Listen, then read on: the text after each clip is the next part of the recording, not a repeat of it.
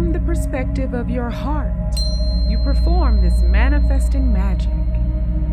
You can see your happiest outcome in your mind's eye. Things you weren't sure you believed could happen. There is a doorway in front of you with a bright frame of glowing white light around it. And you walk through the door to something new. You can feel and see pieces of a puzzle coming together, particles shifting, changing, rematerializing. You breathe in light through the top of your head, and as you breathe it out, you can see and feel it flow through your body, through your sacral chakra, which is just around and below your navel. And as it flows through this area, the tight feeling there releases. This light continues flowing down through your legs and through your feet, releasing this pressure into Gaia to be transmuted.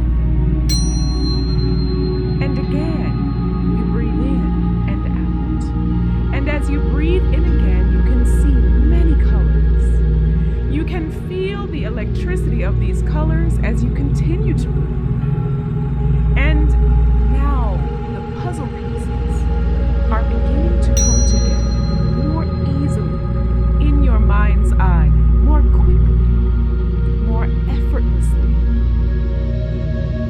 You are swimming with these synchronicities. Now you can feel them. You breathe in light once again through the top of your head, and this time you can feel this light stop at each chakra and play a little, gently oscillating through and aligning each one. And when it comes once again to your sacral chakra, where you hold your desires and your understanding of worthiness,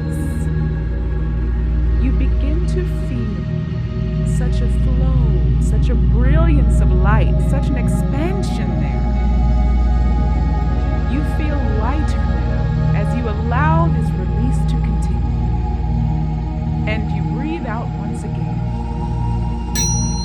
This light continues to sweep through to your root chakra at the base of your spine and down through your feet once again for anything left to be transmuted. And now you are seeing in your mind's eye many wonderful things transpire, things you did not believe were possible. You know now that you are the center. You see now that you are the motor. You are your own operation within the universal cooperation. You operate through love, which is the truest power, with no need to compete or coerce.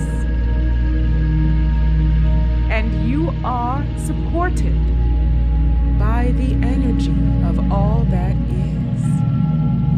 And so it is.